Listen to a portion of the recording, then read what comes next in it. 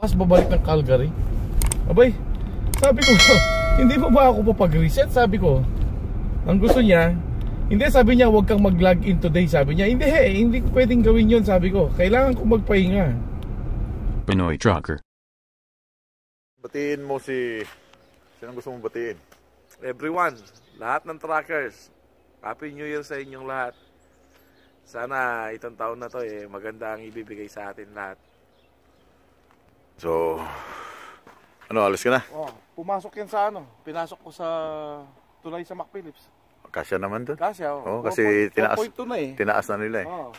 Pero ang ginawa ko, pagpasok ko, binaba ko yung airbag pa. Ah, binaba mo habang tumatakbo? Oo. Oo, ang delikado doon pag maraming yelo, snow. Dahil tataas siya. Pero yung trailer, hindi ko papasok na may trailer. Delikado. Ah, walang trailer? Kasya, dahil kasing taas lang naman yata eh. Hindi. Ah, mataas ng konti? Kasi ang problema doon, yung haba niya no? Oo. Nung pagdating ka na sa baba, aakyat na siya ng konti eh. Tapos gaganyan? Oo, baka tumama.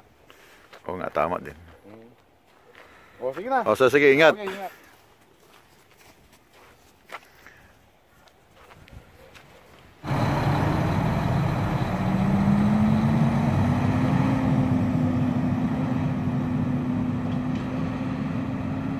Pinoy Trucker. Welcome back.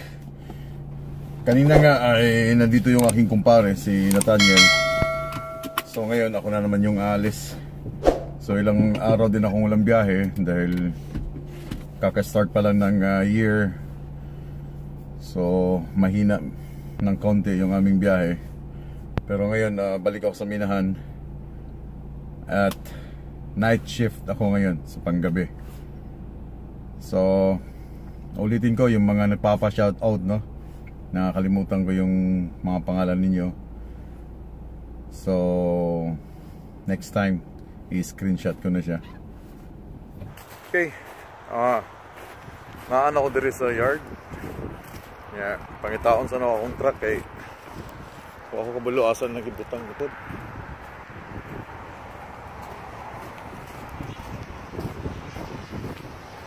Kay last January 1 last na akong biyahe.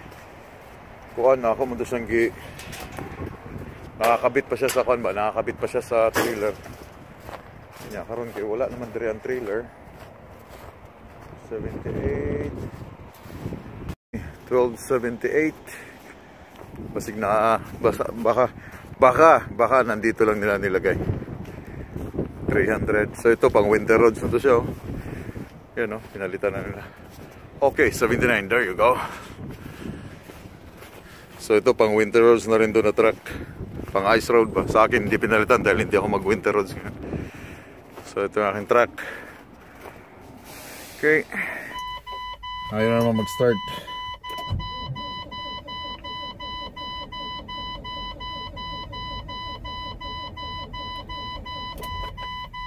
Pinabayaan kasi nila na naka-switch yung baterya. Hindi nila enough yung main switch. So ayan na naman ito mag-start to.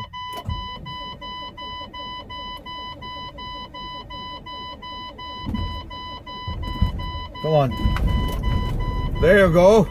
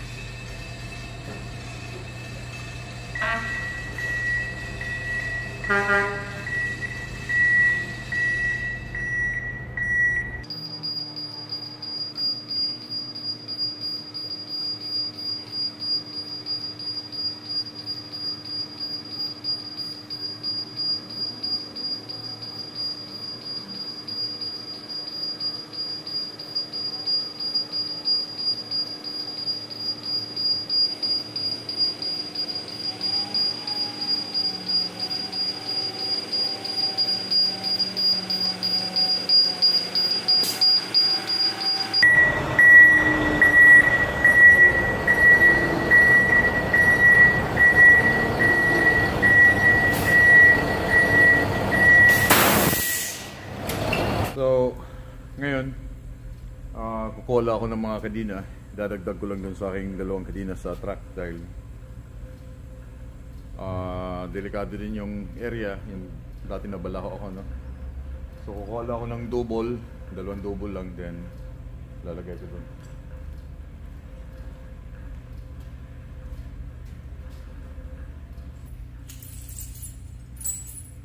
So ito, pinipili ko lang na walang mga sira. Kailangan na gandang klase siya kahit luma na.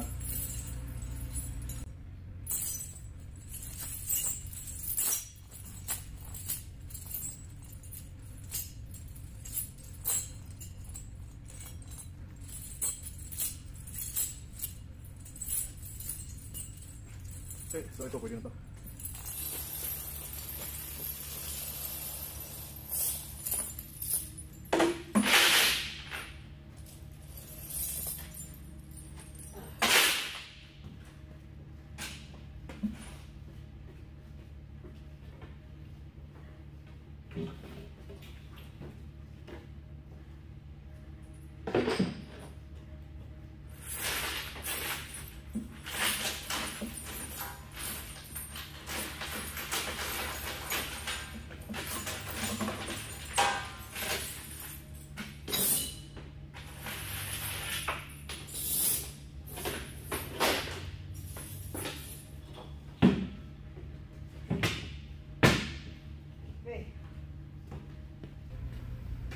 So, meron akong apat na double. Dito, dito, doon.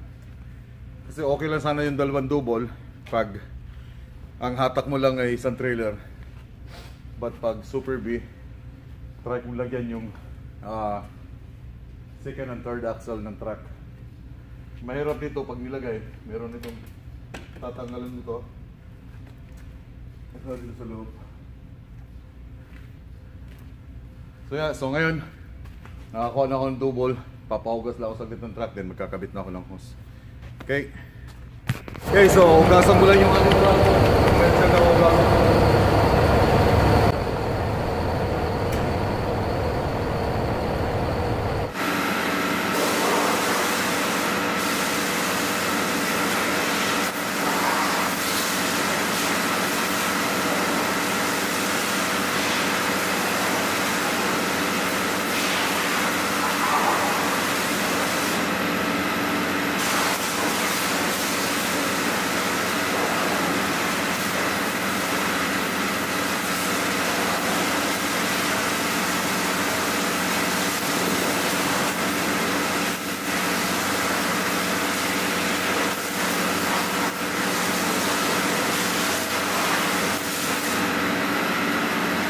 Okay, so yun lang.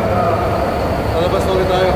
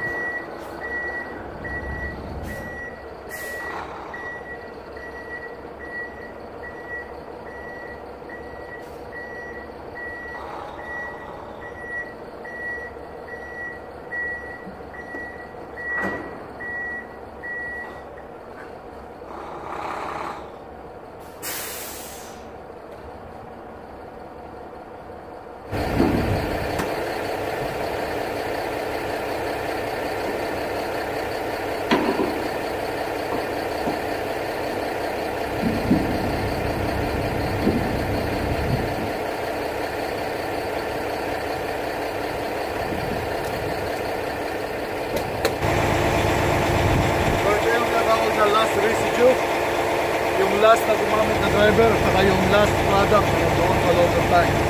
So meron kaming job, so doon namin sine-check yung last residue.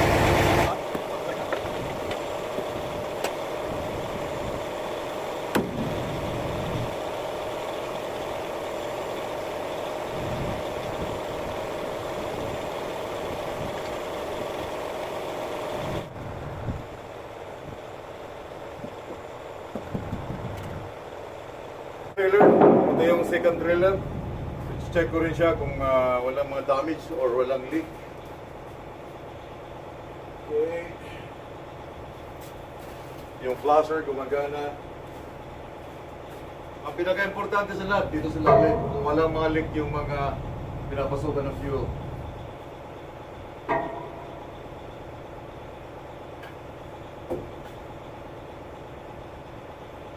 Okay, kung magkaroon ng leak, hindi mo siya pwedeng gamitin, then gagawa ka ng DMR, then sasalpa ka ng ibang trailer. Okay, dito sa likod, check na itong placard. Make it sure na visible yung placard. Okay, ito gas. Tapos yung sa unahan, 1202 diesel. So yung flasher gumagana.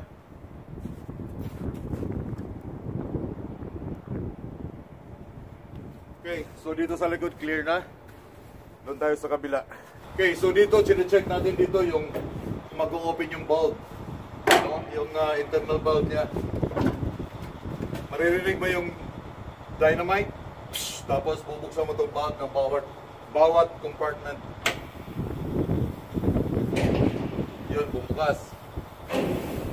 So, okay siya.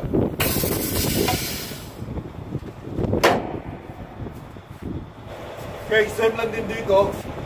Check mo yung load niya. Check mo yung internal valve kung magbubukas din.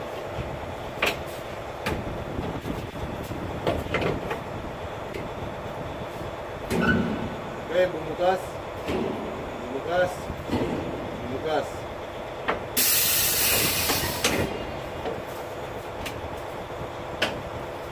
So yung emergency kit niya naka-sealed, hindi pa siya binuksan.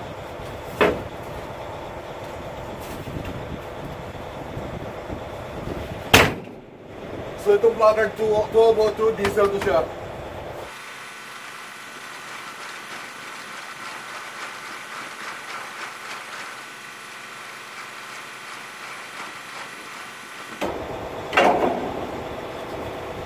Okay, so tapos na, galing doon sa likod, sa harap. So makikita nyo ito yung transfer pipe. Pag mag-unload kami doon sa pump, kukonek na kami ng hose dito, papunta doon sa pump namin. So nasa ilalim siya dumadaan. So ang pinaka-last ko na gagawin, logbook. Kasi ilang araw ako lang biyahe. Ang pizza na ngayon 5.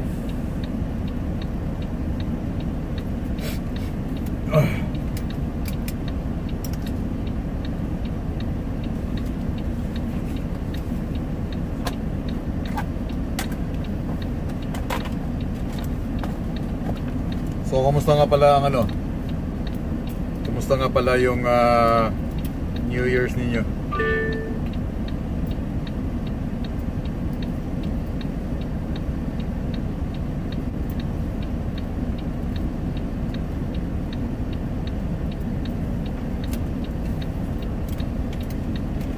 So nilalagay ko lang siya. Off duty ako ng January 2.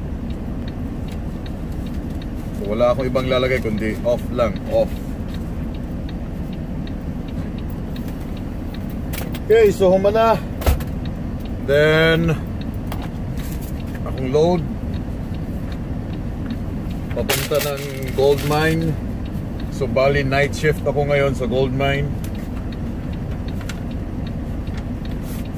I don't know kung kining shift ko nga gikuha mag-workout sa ako ang family dahil hindi ako sa bahay, no? Sa gabi.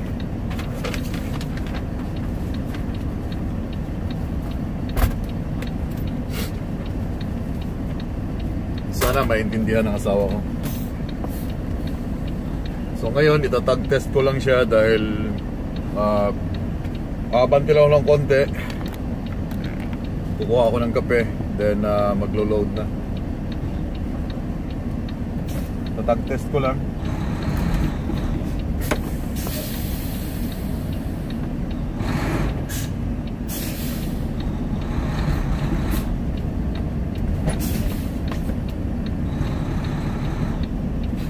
Okay.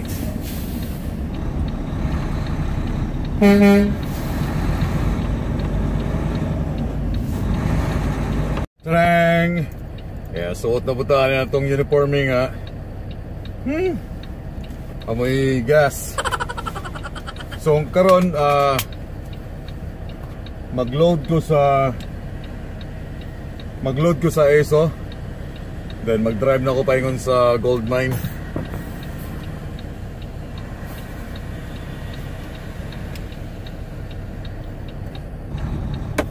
So nya na lang buta magtabi no, eh late na ko.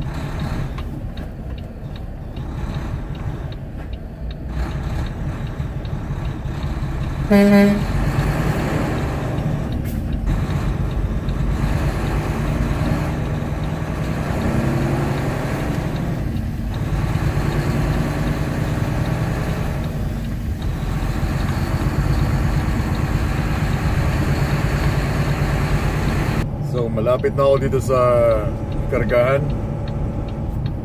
Na pag kinargahan tong Super B, ako magkakarga mismo no.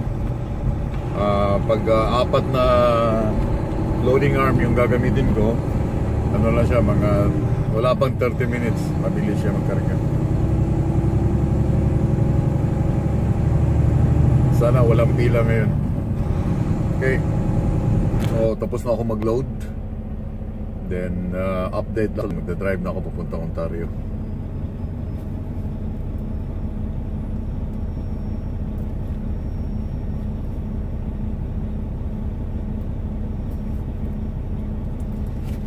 So ang loading ko nasa 38 minutes lang.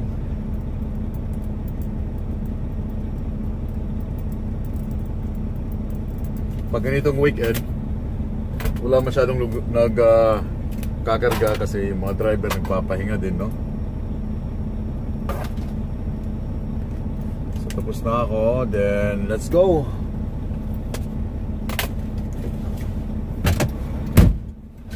Huwag niyong kalimutan mag-seatbelt. Okay, let's go! Malapit na ako sa border ng Ontario. Then yan, nag-i-snow ngayon, so parang kinakabahan ako ngayon dahil hindi ko alam yung kalsada dun sa Highway 71 kung maganda siya ngayon, kung nindot pa ba siya agian. So nakapark ko karon diri sa gilid. Nagmo-monitor ako sa temperature, sa weather, kung passable na yung Highway 71. So karon night shift ko karon.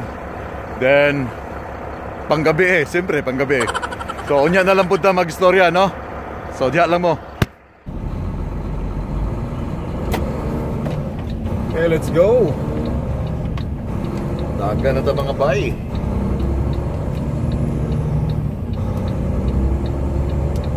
So anyway, itong ginagamit ko na shades ngayon, maganda to siya gamitin pang drive sa gabi. Yung kulay dilaw, maganda siya gamitin sa panggabi. Hey Kelsey! Paul's holding, Kelsey! Yeah, making out here, this four-wheeler's going forward, and I am. Oh, I thought you were a Filipino guy. Keep safe. So meron ako nakitang Kelsey transport, akala ko mga Pilipino dahil maraming mga drivers sa Kelsey na mga Pilipino. Okay, so let's go. Mamaya ulit.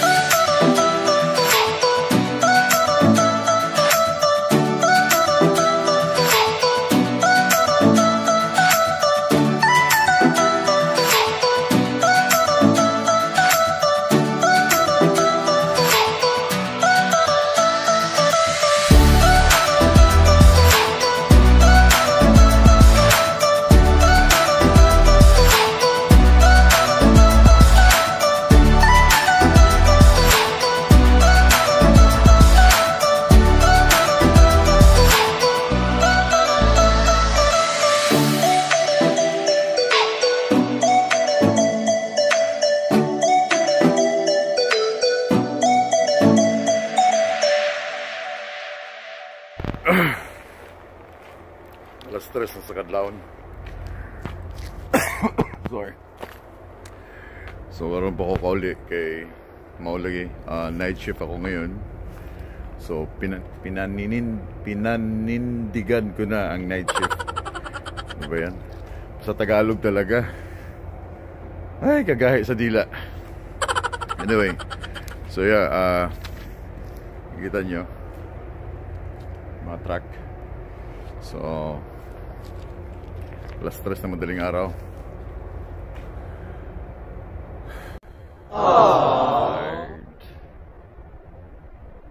Nag-start ako kayo na tanghali. So karon pa ko makauli. Yeah, maulagi.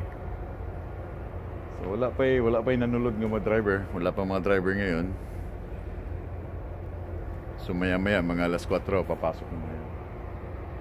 So pauli sa balay, uwi muna sa bahay, then tulog, then start ulit bukas ng tanghali.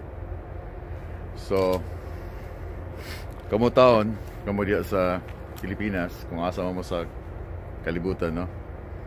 Paningkamot taon magmayo, pero pag amping mo kanunay, okay? Okay, usara tong kinabuhi, ampingi inyong lawas, kaon mo, ayaw mo pasagad sa inyong lawas, kumain kayo ng marami, pag may pera kayo, huwag niyong tipirin yung sarili niyo, okay? Kain. Kasi katawan lang yung puhunan natin, okay? So have a good morning sa inyong lahat, and ano pa, basta mayong buntag sa inyong tanan. Pinoy Trucker.